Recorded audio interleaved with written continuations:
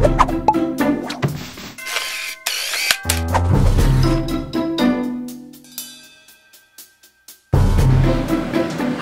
I'm Nathan Creswell, the Product Manager for Zuora for Salesforce, and I'm here today to talk to you about an important piece of functionality in our recent Titanium release called Components and Plugins.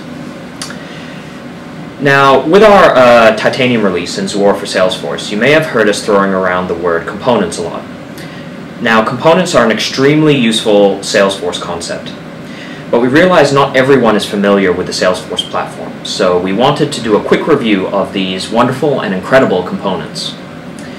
It's important to understand two key characteristics of components: their functionality and their scope. So at a high level, Salesforce custom components allow you to package a common design pattern into a reusable structure which can quickly be added to one or more Visualforce pages. Now, instead of having to completely recode an attribute every time you want to use it on a Visualforce page, you can just reference a component with a single line of code. So that addresses their functionality. But at what scope do these components operate? Do you use them when you want to save the hassle of recoding a button? Or do you use them when you want to package and reuse an entire Visualforce page? Well, the answer is that the scope of a component is really what you make of it. You can make a single button a component, saving you the time needed to code that single button, but you can also make an entire Visualforce page a component, saving you the time needed to code and configure an entire page. As you can see, components are absolutely critical when it comes to reducing the amount of coding and time needed to set up your Salesforce environment. Now, I bet you're wondering how components are used in Zuora. So as you can see in this illustration, we have page level and user interface components. The page components largely represent the steps in our quoting flow. So for example, the billing account selector, the create quote, the product selector, all of these are page level components. The UI components represent just that, the user interface components in our flow. So examples of these are the notification component, the list components, the property components, and many, many more.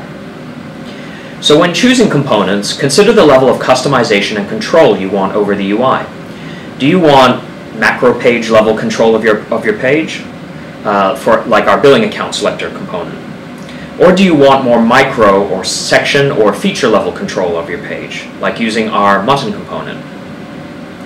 So it doesn't stop there, because we've also created a component registration screen that allows you to see all the components in our quoting application, register your own components, and most importantly, extend or override plugins related to those components.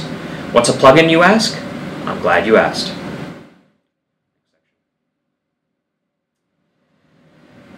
So Zuora has taken the concept of components one step further with plugins.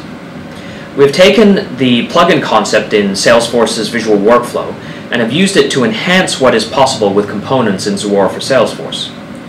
So with a small piece of Apex code called a plugin, you can do one of two things. You can extend the existing logic of a component, so for example, our code executes and then your code executes. This is the most common use case for plugins. Or you can override the existing logic of a component. So for example, your code will override our code. Components have plugin interfaces, which allow you to quickly add a plugin script to an existing component. In order to interact with plugins, our components have been built with plugin interfaces.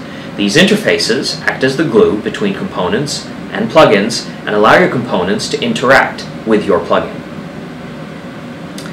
So this all comes off as very abstract, so perhaps it's best explained with an example which I can illustrate from our component registration page.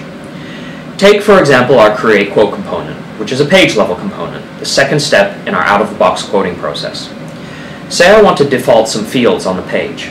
There is no quote created yet, so I can't use a Salesforce workflow rule. It's a managed package, so I can't edit the custom field default values. I can, however, use Zuora's plugin technology.